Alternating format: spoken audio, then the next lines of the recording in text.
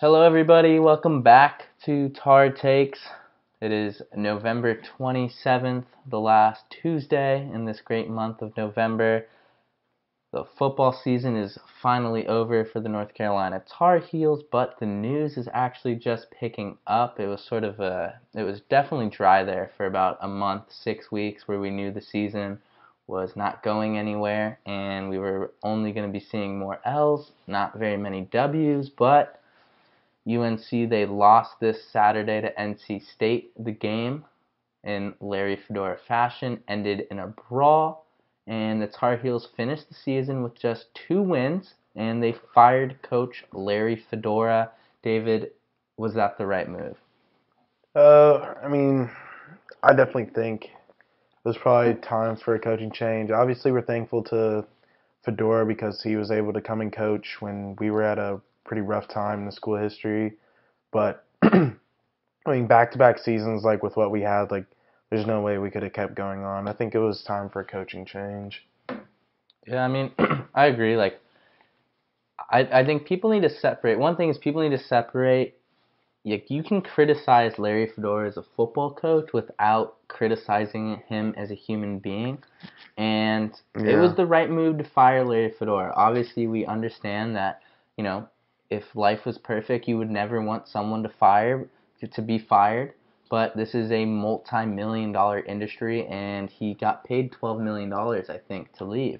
So, we can't sit back here and say, oh, we feel super bad for Larry Fedora. The guy's going to get paid $12 million to do nothing for the next 4 years.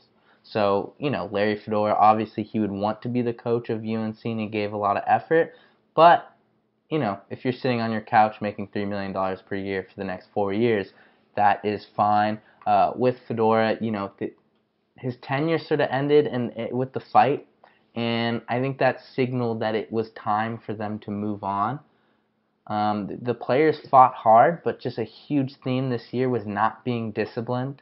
We saw it with a ton of suspensions at the beginning of the year, with notable players like Carney, with Surratt, and then you saw the quarterbacks come in and they can't take care of the football. There's a lot of penalties. They're losing to teams like Eastern Carolina. They're losing to bad teams and they can't beat anyone. So you just sort of saw this lack of discipline everywhere, and it showed itself in a huge brawl at the end of the NC State game. And not to say that one brawl should have got him fired, but I think it just shows what was happening with this college football team. I will say, I'm sort of surprised. There's been a lot of former players and current players coming out to speak positively of Larry Fedora.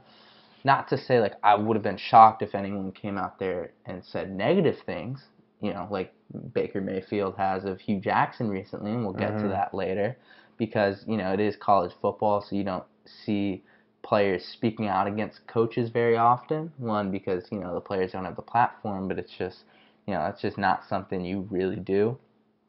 But another thing with Fedora, too, on why it was right to let him go was just against rivals. He lost to NC State again. He lost to Duke again.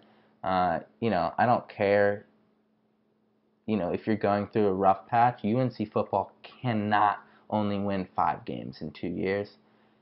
You can have a down season, but your down seasons have to be 5 or 6 wins. They can't be 2 wins. 2-9 is horrendous. Yeah, it's pretty bad. I think it was just time for a change. I mean, obviously, the fact that we were only getting looks at the younger quarterbacks so late into the season, so like that was just showing that his judgment wasn't always there. And the discipline of the team, like with what Ryan was saying, there were so many games throughout this year where it only took a couple of coaching changes or corrections, and we would have had 3 or 4 wins. Syracuse, that should have been a win. Virginia Tech, that should have been a win. I mean, there's so many games on our schedule where it was just small things that it was completely in control of the coaching staff to mitigate those risks, yet we still ended up losing those games. Yeah, and I will say, I think the one good thing about Fedora, I mean, there's a lot of good things that he did. He had a lot of successful seasons in there, but I do think he was a decent recruiter. You know, he was a decent I believe, recruiter. you know, we were always around about top 25, you know, in recruiting classes each year, and that's not bad.